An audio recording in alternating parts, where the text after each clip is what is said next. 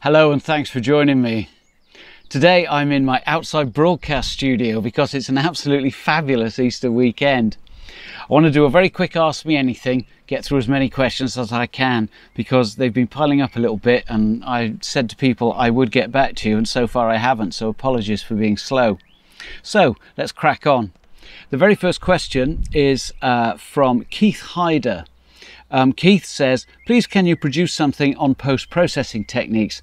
Well, Keith, by the time you see this, you may have seen my previous one where I talk you through my entire workflow. So take a look at that.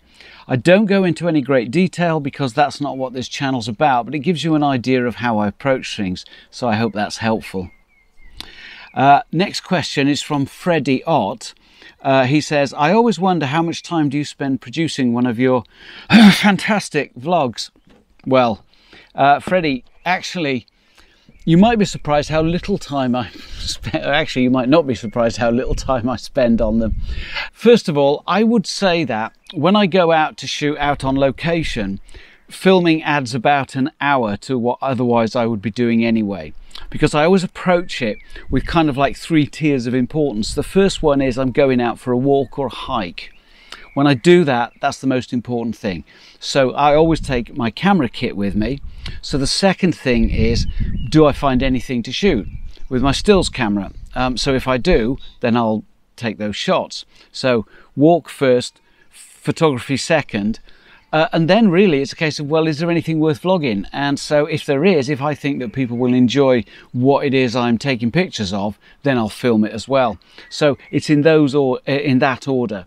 And probably the filming adds about an hour to that process anyway, so not really too onerous. I have to say that by and large, when I first started doing this, I probably spent far too much time filming, and it was a bit of a pain. And I guess with experience, I think this is going to be about my 90th, 89th, 90th, something like that. So I've done quite a few and I have got it buttoned down to a pretty fine art. Also, I've been really careful by trying lots of different equipment and narrowing it down to equipment that's really easy to use. So I'm currently talking to you on a gimbal, a DJI Osmo Pocket. And what that Osmo Pocket does, it means I don't have to worry about smooth footage, the horizon's always level, and all those sort of things that otherwise would be a pain. With this little camera, I switch it on. Focusing's easy, so I don't have to worry about that. My audio goes straight into it, so pretty straightforward. In terms of my post-processing, I would say probably about 2 or 3 hours per video. It used to be faster, but I cared less. I do try and make them a little bit more interesting now, although this one might be pretty much chop out the ums and ahs, and there we are, we're done. But with the big sort of location ones, about 2 or 3 hours. And that's not really that much of a problem because I'll tend to do it over a period of 2 or 3 days. So it's just 20 minutes here, half an hour there. So it's really no problem at all, and it's really enjoyable. If I didn't enjoy it, I wouldn't do it. So hopefully that answers your question. Thanks, Freddie, really appreciate it. Okay, so the next question actually is pretty much the same question from 3 people. So to all 3 of you, thank you ever so much. And they are Miguel Corona. What a great name, Miguel Corona. Brilliant. Ray Byrne and Dr. Emile 1. If ever there was a James Bond villain. So yeah, basically they're all asking me pretty much the same thing. Could I just tell you briefly about the filter system that I use? Absolutely, no problem at all. Happy to. First of all, let's talk about using filters anyway. Now, there's a debate amongst modern digital photographers. Some fall into the camp of you don't really need filters because of what you can do in post. And others will say, yes, you still need filters because you want to go back to post with as good a starting point as you can. For a long time, I didn't use filters. And I'll be honest, that was more because I was too tight to buy any. And I was offered this little set of filters, which I'll talk more about in a moment, by a friend from my camera club, because he was upgrading and he had these for sale for 40 quid. And I responded really fast and said, I'll take them. And I whizzed straight down and took them off his hands because it was a total bargain. Since I've got them, I wouldn't be without them. So I can see it from both sides of the argument. What I was doing in the past, in order to compensate for not having grad filters, and I did have 10 stops and ND filters, they were screw-in types, but I'll come on to that in a moment. But before I had something to control lighter and darker areas of the same exposure, I was bracketing and I was spot metering and using all sorts of techniques to compensate. And to be honest, wasn't a problem. And it helps to actually try and do that because it forces you to understand exposure. It forces you to understand that when you get back to your computer and you've got a series of exposures that you know you're going to have to bring together to create your final image, you have to have an understanding of what you're doing to get to that final image. So that was helpful. But when I'm out in the field now, if I've got a really bright sky and I put a graduated filter on to darken the sky down, that just makes life really easy. It cuts out a bit of hassle. I could still get a good image, but it would take me more work to get to it. Now, filters back in the days of film photography, when I started doing landscape photography in the early 80s, were pretty much essential because there were many shots you just simply couldn't get without filters. Other types of photography do allow you to have more control over the lighting, but in the landscape you get what you're given. And when you get high contrast situations and even simple things like sunsets and sunrises, which we all like to shoot, you'll still find that everything below the horizon is really dark and everything above the horizon is really light. So a filter helps. Let me show you about these filters. Now, most filters come in sets and you have a filter holder and the standard dimensions for the sort of photography that I do. This is a micro four thirds, but on a crop sensor or full frame. Most of the people that I know are using 100mm square filters. These are a bit smaller, they're only 85mm. It makes no difference to me. They worked perfectly well on my Nikon, which was a crop sensor. And what you have is this little holder. A ring screws into the front of your lens. I've only got one lens, as you may know if you follow my channel, so that makes life really easy. And this ring, 72mm diameter, actually lives on the lens.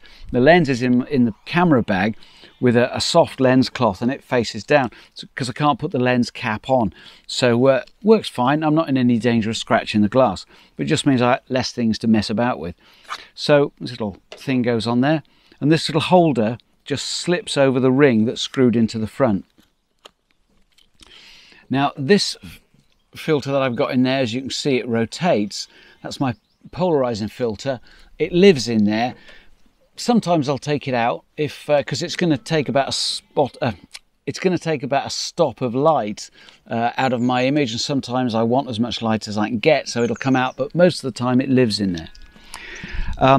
And then there's slots in front, about just enough to shoehorn 3 filters in if I need to. Now usually I only be using one, and my go-to filter, and you'll hear lots of landscape vloggers talk about these filters, my go-to filter is what's called a 0.9 soft grad. And that's where it's dark at one half, light at the other, and the transition from dark to light is soft. And that a 0.9 equates to 3 stops of darkening. And you simply slide it in there and you can rotate it slightly if you need to, and it darkens down the sky. If you follow my channel, you'll notice that in my previous video I actually used 2 of these. I had another one coming in underneath that way with the only unaffected bit across the middle. So this sort of system gives you quite a bit of flexibility in how you can control the light, and that's why I find it really useful. The only other filters that I've got that I make any use of are my 10 stop filter. That's pretty much like welding glass, and that allows me, in bright sunlight, I probably get about 20 to 30 seconds shutter speed. In lower light, anything up to 5 minutes. So that's where you can get creative with what you do with your scene. Some landscape photographers almost always have a 10 stop on the front if there's any water or moving clouds. I'm slightly more judicious than that, but I do enjoy a long exposure now and then from a creative standpoint. So those are my filters. This little pouch you might have seen on my camera bag strapped onto the outside so I can get at them, or I can hang it off my tripod. Really handy. As you know, I'm all about things being quick and easy, no fuss, light as a feather. These filters are the cheapest of the cheap, by the way. They're a French manufacturer called Coquin, or Coquin. Thank you, Mr. Dunnett.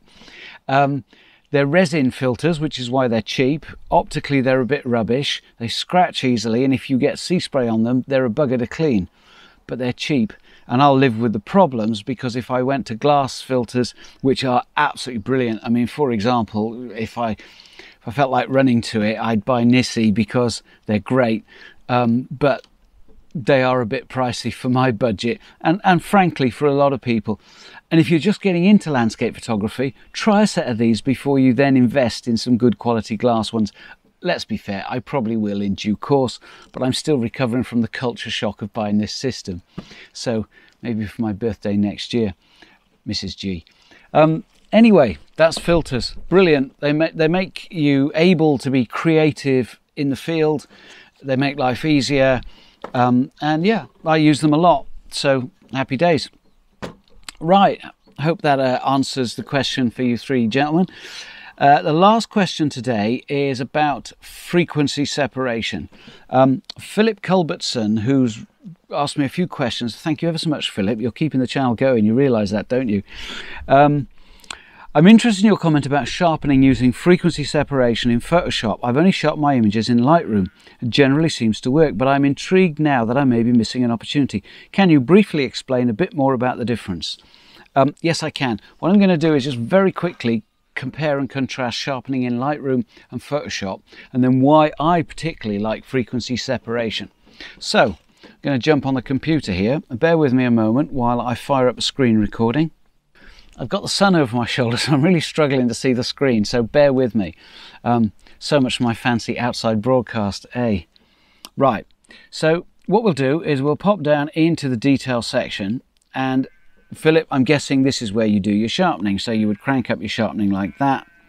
And as you know, if you hold down the Alt key and move the masking, you can then adjust what actually gets sharpened.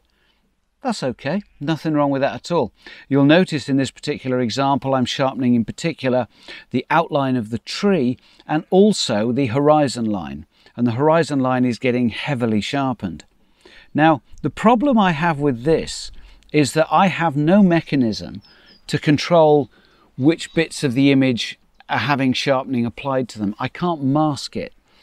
And that means that even though I can say certain areas of the image I don't want sharpened much, the problem I've got is that those distinct lines between light and dark, I can't stop it sharpening those. If I want to sharpen it quite a bit in certain areas and not in others, I'm stuffed. And I do like to be able to control what I do and don't sharpen. So that's the reason I use Photoshop and not Lightroom. I wouldn't even contemplate using Lightroom if it forces me to have to apply something to the entire image. So let's pop over to Photoshop, where I've got the same image open. And there are a number of mechanisms by which to sharpen in Photoshop. There are the standard sharpening filters. So if we go up to filter up here and then come down to sharpen, you will see there are 5 or 6 options. Another way is to use what's called a high pass filter. What you do with that is you create another layer. I'm not going to do it because I'm going to show you my favorite version. Frequency separation is based on a technique that's used, it's based on a technique that's used for portraits. And what it does is it takes the detail in somebody's face and separates out the tone and hue from the fine detail, the pores and the spots and whatever else you might want to cover up. So by splitting them out into 2 separate layers, hence separation and frequency separation, and the word frequency is used to denote low frequency being the tones and hues, high frequency being the detail. By separating those 2 out into separate layers, you can control how you can retouch a portrait. And it works quite well for sharpening, because by controlling the opacity of one of the layers, you can dial in more or less sharpening as you wish. So let me show you how I would use that. And it's very easy, and bear in mind that I have it on an action, so I don't do this every time. But what we're going to do is, the first thing is very quickly Command J or Control J twice to create 2 layers. Layer 1 is a Gaussian blur layer, so we go Filter, Blur, Gaussian blur, and we want a 5 pixel blur. That's perfect on that layer. The layer above it, we're going to go to Image, Apply Image. Don't ask me about the technicalities of this.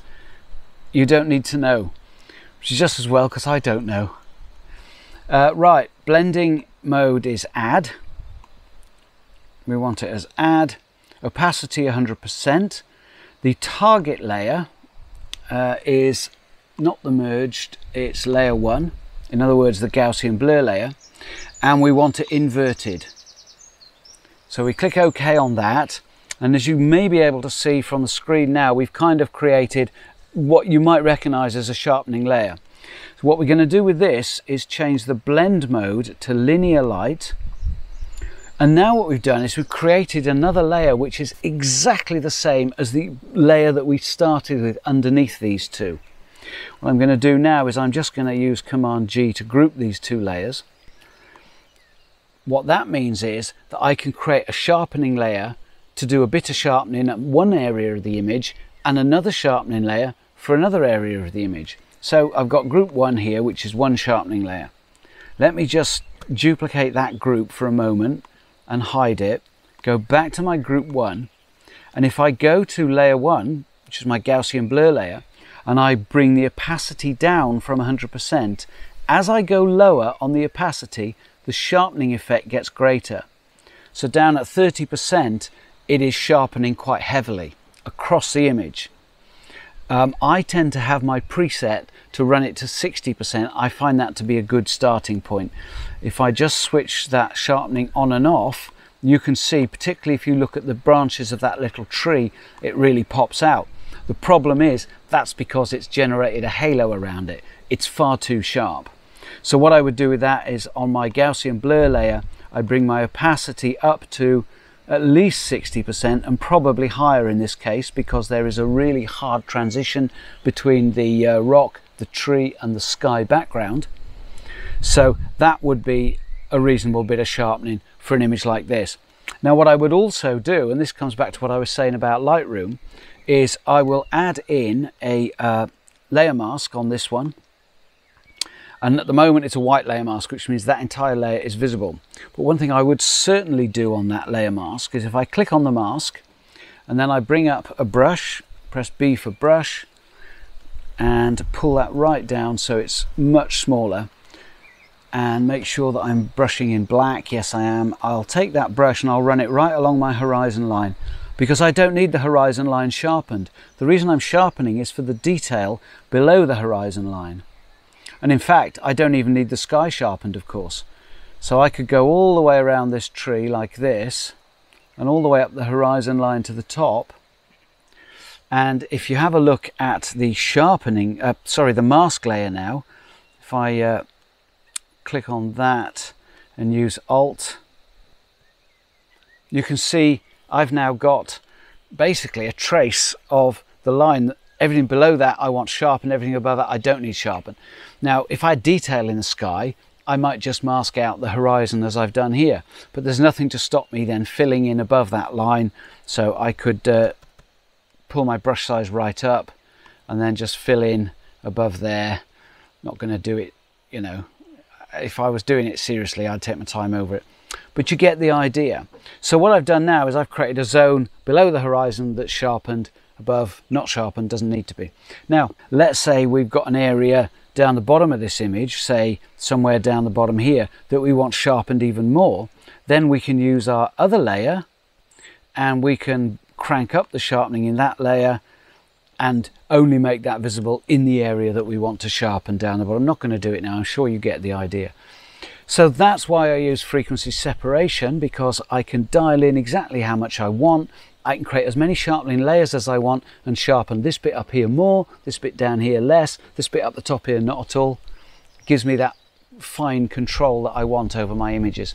I think that's about it for this one. Thank you ever so much for tuning in. No doubt I've rambled on much longer than I intended to in the first place, but thank you as always for your support. If you haven't done it yet, why not subscribe now and join me next time? Cheers.